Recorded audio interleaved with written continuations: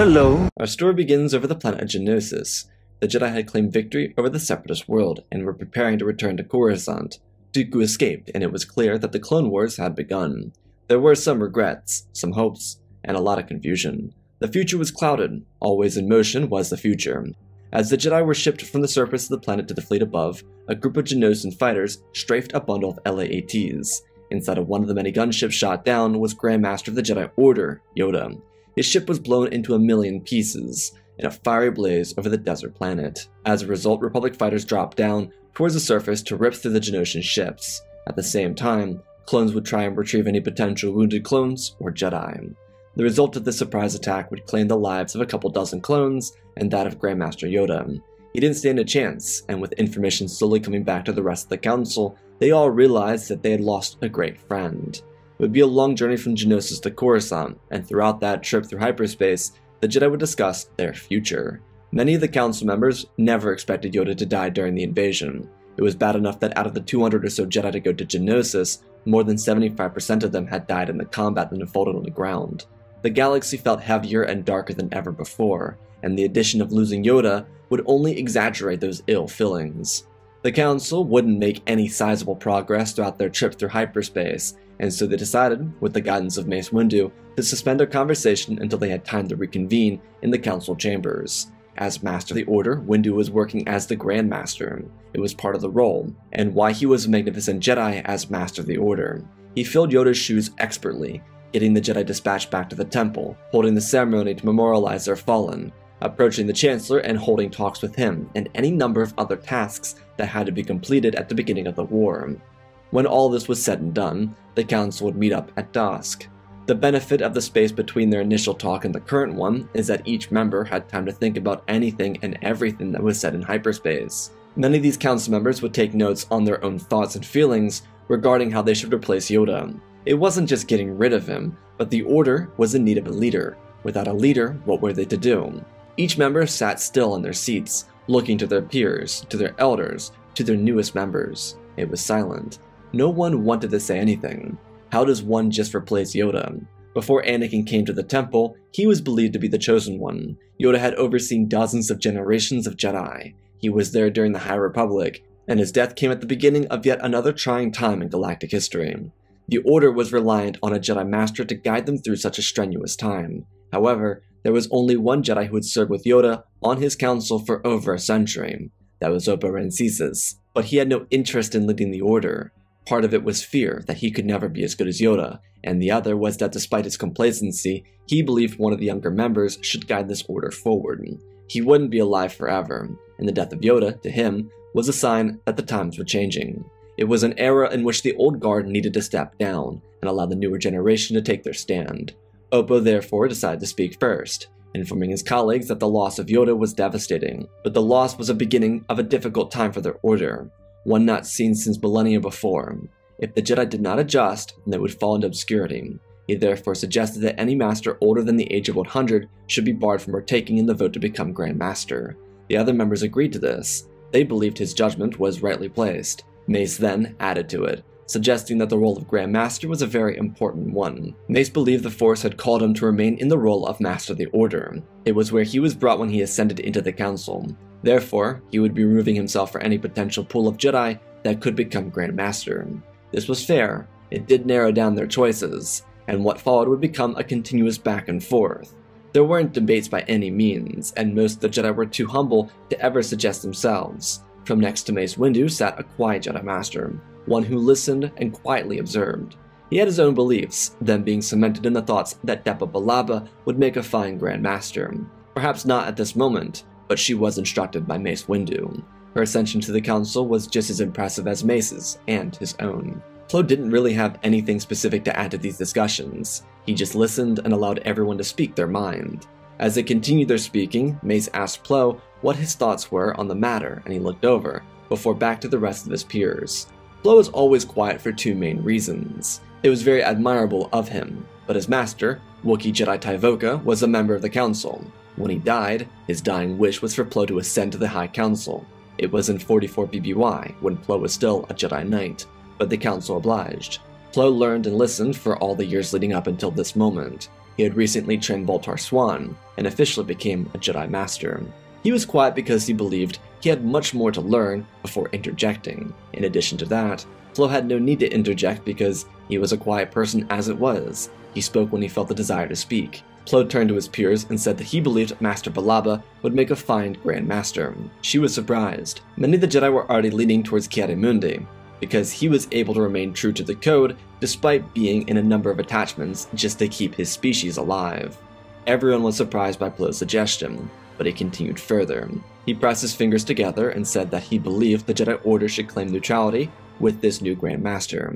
Plo then furthered his point, admitting that it would be impossible for the Order to be entirely neutral, but a system that allowed non-military Jedi to try and help the peace process, while others could continue to serve, could be beneficiary. Plo knew the Senate would never agree to losing their fighting force, so there was potential and a means to having both war and peace. Of course, war was against their code, and their order as a whole, but if it was done for the right thing, then it had to be done. The council looked around to each other. Had Master Yoda been here, he likely would have dismissed the idea.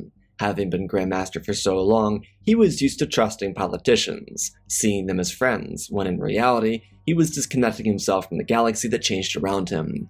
Yoda's complacency stemmed from old age, but he was far too trusting of the Republic, which had become drastically more corrupt during his time as Grand Master. Because there was no one to immediately shut down Plo's idea, Mace Windu suggested that they should take Plo's idea and allow the coming Grand Master to take the plan and make a push for the Senate with it. The council agreed, and then they placed their votes. Within minutes, they got the results, and Mace Windu stood up and walked to the center of the room. The council voted on a 2/3 majority, so if it wasn't agreed upon initially, then they would restart the process again. As he stood, he looked at the numbers, seeing that Plo did continue his vote, placing it for Depa Billaba. Following that were 2 other votes. There was also 1 vote for Ki-Adi-Mundi, but the one who won was Master Plo Koon. He was more surprised than anyone else, and he was pushed to the high seat in the Jedi Order. He would be the lead in their most trying time, and it was his chance to leave a mark that wouldn't just define an era, but define the future of the Jedi Order. Though there was a benefit. Like Windu, he was young. He could relate more to his peers inside the Order, something that a 900-year-old Yoda couldn't do. The new Grand Master was really surprised by all of this, and he knew he would have to do a deep dive on how to properly handle this new honor. But first things were first. The bill he wanted to issue. Plo and the Council would spend eons drafting it up before submitting it to the Galactic Senate itself. They decided, under the guidance of the new Grand Master, to avoid handing the decision over to Palpatine. There wasn't any distrust from him at the moment, but it was more so the fact that the Jedi wanted the entire Senate to read the information at the same time. Depa Billaba and Eth Koth would handle the proceedings inside the Senate, while the rest of the Jedi Order mobilized for war. Plo knew that this entire process with the Senate would be difficult, but to make sure he and Palpatine were on the same page, he held a rather boring talk with the Chancellor, just informing him that he was the new Grand Master and so forth. Palpatine played the formalities and such, but he realized that Plo would be an issue for him. As a result, Plo's fleet would be sent to track down an experimental separatist weapon that had been rumored out in the galaxy. Plo would agree to follow the trail. Palpatine specifically didn't like that Plo was willing to scoot around him and go directly to the Senate. The fact that there were 2 council members inside the Senate building consistently now irked him even more. To add to those 2 was Caleb Doom, Depa's new student. The reality of the Senate's reaction to the bill proposed by the Jedi was they actually kind of liked it. Palpatine didn't, but he couldn't show that. Essentially, the Jedi pushed forward a new protocol. Being that most of their order wasn't full of warriors and they traditionally were peacekeepers, they wanted to serve both the Republic and the galaxy.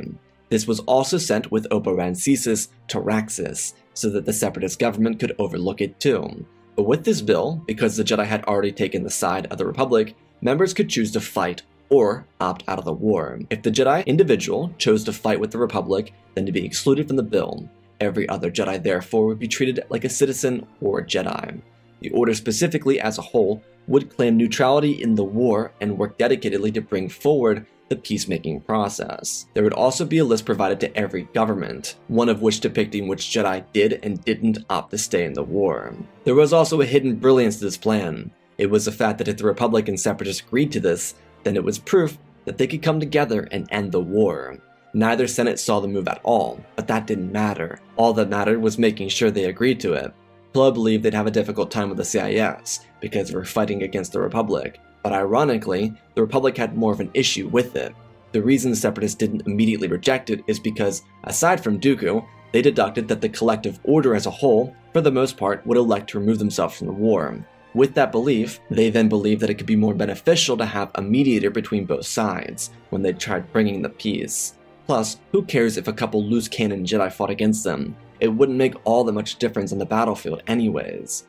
Dooku was instructed to block the bill, which is what he did for as long as he could. The Republic Senate was in Palpatine's control, so there was no issue with him in regard to that. Palpatine was able to keep the bill away from passing for longer than the Jedi cared to notice, and because it was taking so long, the Jedi returned to the battlefront, all of them fighting with different legions or armies. Plo's first group would be ambushed by the Malevolence outside the Abrogado system. The blow was intended to kill Plo, but it didn't do the job. The loss was devastating for him. He lost his entire army in the attack, but with the help of Skywalker, they were able to destroy the CIS superweapon. Because of the block inside the Separatist government, Mace Windu was dispatched to Raxus to try and negotiate a deal with Dooku. There was some serious history between them, and Windu wanted more than anything to end this war. He had recorded in his journal a number of times that he wished he could have killed Dooku on Geonosis. He wanted this war to end, he wanted the peace to return, and now, despite claiming the moral high ground over the Jedi, Dooku was perpetuating a war.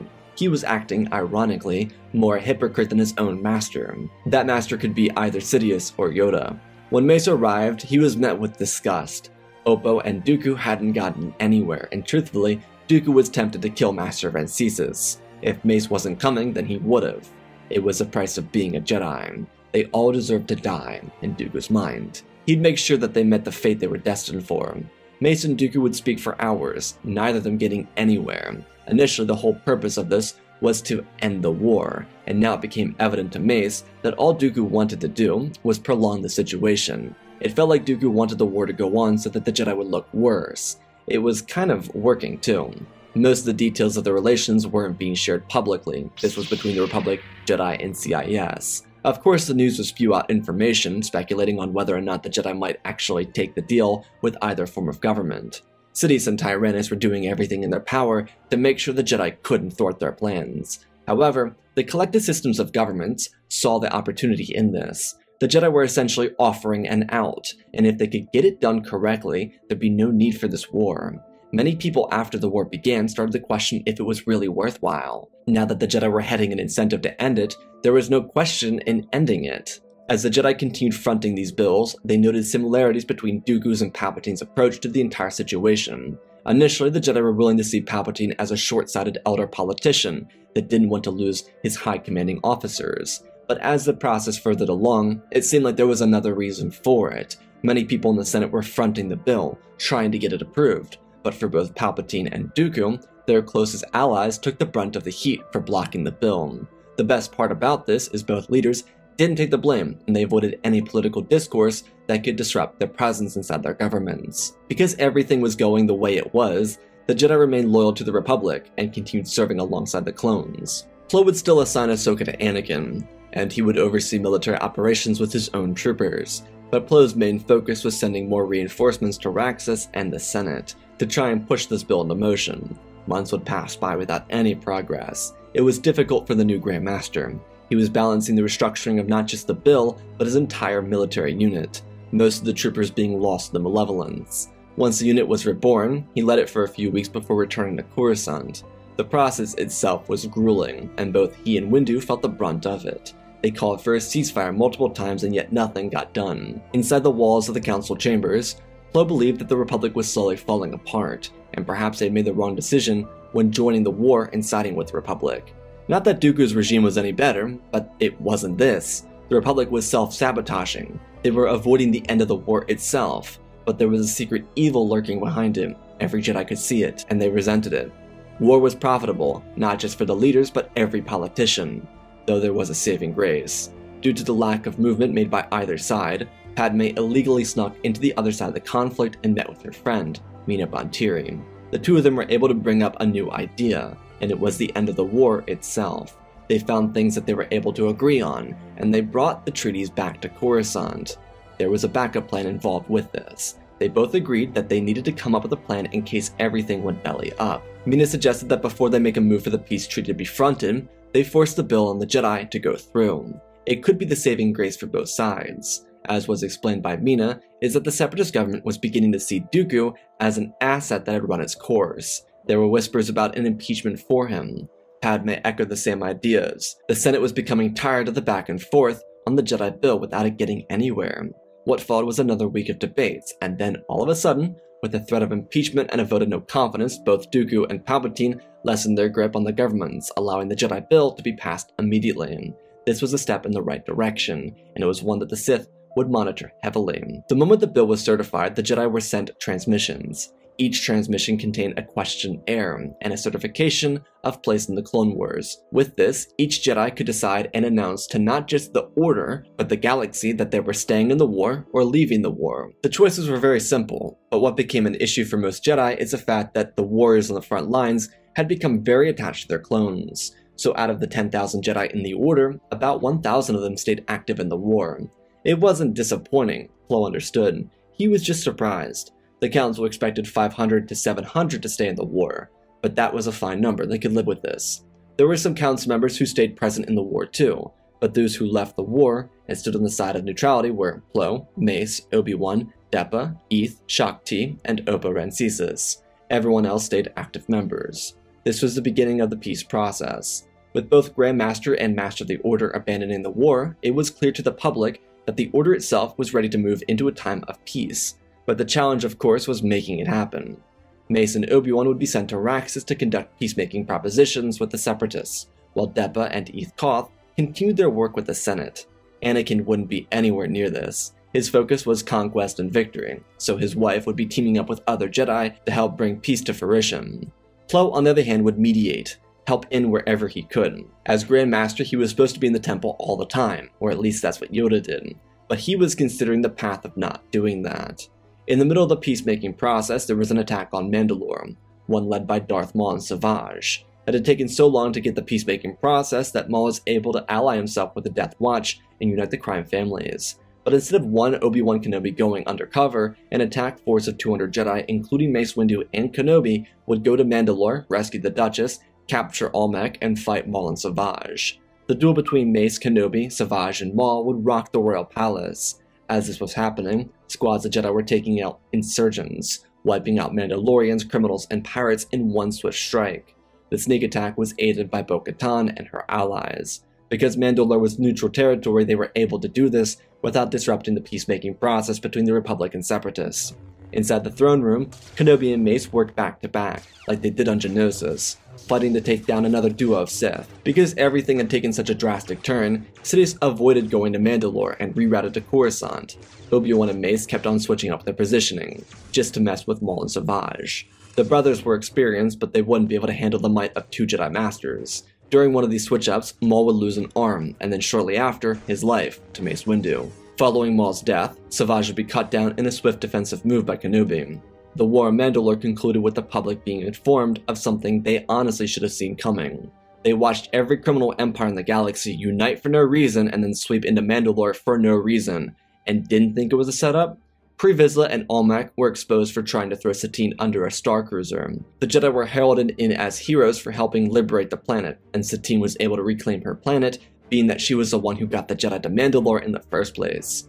On the Separatist side of things, after the Mandalore conflict, the Jedi had noticed similarities in Dooku and Palpatine, so they started tracking their vessels. It wasn't something that would get them anywhere, but it felt like a necessary precaution. Sidious was fuming, but he planned to disrupt it. As the Republic and CIS moved into peacemaking territory, the Coruscant power grid was bombed and an assassin would kill Mina Bandiri and almost kill Padme. Dooku and Palpatine believed they would disrupt everything faster. However, the Jedi found the culprit behind Mina's assassination, and it was a trail that led right back to Dooku. As for the bombing of the power grid, that was done because of Dooku as well. An intercepted transmission from Serena to Grievous's capital ship told them everything they needed to know. The Jedi suggested monitoring Dooku more, and the government quietly did so. It saved the Republic from taking the heat, and therefore, the CIS removed Dooku from power. But he wouldn't go quietly. Instead of accepting his loss, he would decide to try and kill every senator and take control like an emperor. What followed was a duel between Dooku and Mace Windu. He initially believed he'd have no issue dispatching the Jedi present on Sereno. Kenobi and Oppa were defending the senators from Magna Guards and Commando droids. It was a terrible event, but in the chaos of the Separatist chambers, Mace and Dooku engaged. This was a fight that had been building since Geonosis.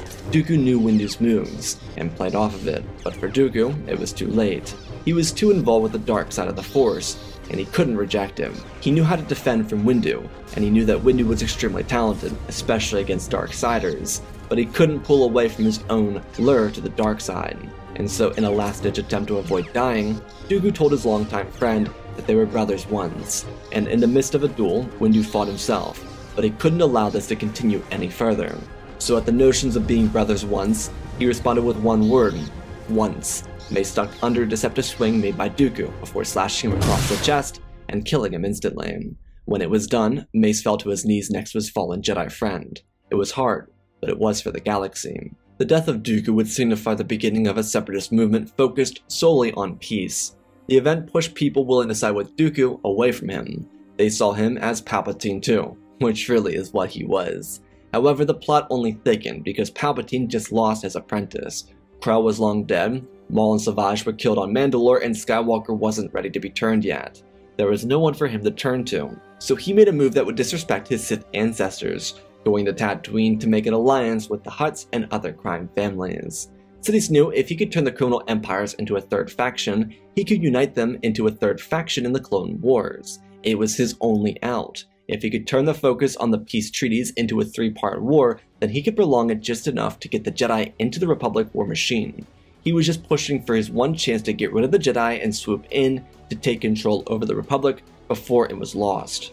Due to Mace, Kenobi, and Obo being on Araxis, Plo decided to track the Chancellor's secret vessel to Tatooine. Because the war had gone on for so long, the Jedi sent individuals undercover inside of Senate Guard uniforms to see what else Palpatine had inside of his home. They found a garage full of secret vessels and artifacts, and they put trackers on all the vessels. This included the one that he used to go to Tatooine. The reason they didn't go after the artifacts is because no one in the galaxy would care or know who the Sith were, so it didn't really matter. Plo landed far away from Sidious to avoid detection. He found it odd that someone like him would go out this far into the galaxy. As he traversed the sands, Plo stopped and looked across the seas to see a shadowy figure staring at him. This wasn't the Chancellor, it was the Sith Lord. Plo ignited his weapon, and from across the sands, Sidious did too. The two of them sped towards each other and met up in the middle, their blades moving at the speed of light, and then grinding to a stop in the middle, each using their physical strength against the other. Plo's dominant strength pushed Sidious back as they backed apart. Sidious, using his speed and ferocity, raised his hand and threw lightning at the Jedi Master, who leapt over it, landing behind him. Plo channeled the Force, trusting it to guide him. In a moment of solidarity with it, he threw his hand forward and channeled the most powerful ray of electric judgment that he could, and the Sith Lord was vanquished from existence. Plo had done it. Grandmaster versus Sith Lord. He defeated the last of the Sith, but the war was not over. Plo didn't know how to reveal the nature of this to anyone other than the Jedi. Was he supposed to inform the Senate? He thought not. At this point, he believed it was time for the Jedi to separate from the Republic. If they allowed a Sith Lord to return from the dead and become Chancellor, then it was a sign that the times, despite the Sith being gone again, had changed. Plo didn't want to risk any more public relations with the Sith in favor of political allegiance. When he returned to Coruscant, he provided proof that the Chancellor was a Sith Lord. He then informed the Council that he would like to backtrack away from Coruscant. The planet may have been their home for generations, but the Republic was not where they needed to be. Some in the Council believed this to be an overreaction, which he agreed to their notions, but the Jedi needed a fresh start. They needed to be there for everyone in the galaxy. There is no saying what would happen when the peace treaty was finalized, but according to logs in Palpatine's vessel, he was going to try and unite the crime families, the ones Kenobi and Windu broke apart on Mandalore. If the Order was to remain effective, then they needed more than just Coruscant. They needed more than just a home here with the politicians of the galaxy. The Council had put it to a vote, not just among themselves, but their Order. Every detail had been revealed. The fact that Palpatine was a Sith and Dooku was serving him. Every last tidbit of information was in the hands of the Jedi. They too couldn't believe it, but it made sense. Everyone finally understood why the war felt like it specifically outed the Jedi. The Order voted to move away from Coruscant, and as their vote went through, the galaxy was divided. Instead of the peace treaty reunifying the Republic, it was a galactic divorce. It came peacefully, but both the CIS and Republic believed their galaxy was too large for one system of government. The belief is that it would be beneficial to have competing systems of governments, not for the purpose of rivalries but their citizens. Instead of playing by the old rules and allowing old heads to drive their governments into the ground like Palpatine and Dooku, they would seek to help their citizens. After war, it was easier to see. In the future, it might not be. Plus, the Outer Rim needed help. The competition became who could save these worlds and bring them into either the Confederacy or the Republic. This competition brought a new level of prosperity to the Outer Rim immediately. The crime leaders were dealt with, and people finally had their saving grace. As for the Jedi, they would find home on Tanu. It was an old temple located in a gorgeous jungle. It'd be a place for the Order to reconnect with the Force, and then from there, the galaxy. Plo changed some of the rules around, with the assistance of the Council. This included M-count and age restrictions for new Jedi, but there would be no change for the attachment rule, because there wasn't anything wrong with it. The idea in theory is that one wouldn't sacrifice a group of people over one person they were attached to. The Jedi had to care for everyone, and they couldn't let their personal attachments get in the way of that. The rule was for Jedi that couldn't control their attachments, and allowed their attachments to cloud their vision. Speaking of, Anakin vanished from the Order after Ahsoka's training was complete. He didn't want to be away from Padme, and decided that he would go to Coruscant to live his life with her. It wasn't a big deal to anyone, no one had any hard feelings about it, and Anakin never made any issue with anyone for it. He simply wanted different things, and Tanu was too far away from Coruscant for him. The closest people to him understood his decisions. Plo would have never had really any issue with this, but Anakin never thought of actually talking about it, so there was no one to dissuade him from leaving. Plo's leadership would continue to inspire generations, and he would remain Grand Master for another 10 years, deciding that the role of Grand Master should be changed within the span of 12 to 15 years. He didn't want the role to become complacent or lifetime, as Yoda had made it. This too went for Master of the Order, but because the role was so focused on the Order as a whole, one could remain for 25 years. These changes would be instrumental in the future of the Order, because as the Jedi continued moving forward, adding thousands of new members every year and expanding outwards, the role of Grand Master became one of 3 roles. The Jedi needed new temples, they needed new locations, and they found them. As the Order grew, the mythos of the Grand Master who brought this era upon them would also grow. Plo became mysticized, because this was an era of light, an era in which the Jedi, because of him, would truly be defenders of peace and justice in the galaxy. And that, my friends, is our Grand Tier Request story. Again, special thanks to Benjamin Wells, Django Fat Clone, Ben Ingram, The Big Red Pure Mark, Diamond Constant, Darth Nemesis, Lord Tibb, CC2024, Galvin Gaming, Tristan Mandalore, Sir William 1767, Darth Revan, Grandaddy Bane, Laliand, Sky Guy, Penguin, Cullen Rooney, Sharkman Dory, RJ38, Nick, Michael Erlanger, The Last Jedi, Apollo, Weewo 670, Anakin Stank Runner, CT7567,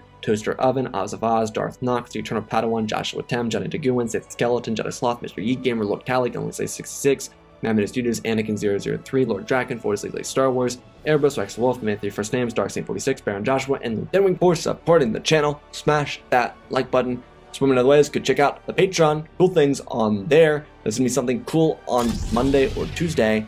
Super excited. Anyways, let's talk about this story. So I felt like with Plo, it has to be a more so political talk. Being Grand Master isn't just being a leader for the Jedi in this era. We saw in the Oogway video that Oogway didn't relate to Yoda because his order wasn't political. And so that's what I wanted this to be, because in this era, the Jedi are very much so political and they're intertwined with the Republic, and so it has to be that. Anakin doesn't really have any place in the story, truthfully. He just doesn't really fit in because he would opt to be in the war. Even if the Jedi claimed neutrality, he would be like, I want to fight. So the tension remains between the Council and the Separatists and the Republic, and the fight between them and trying to get peace with the 2 Sith Lords. So I hope you all enjoyed. I love you all, spread the love, and always remember, my friends, may the Force be with you.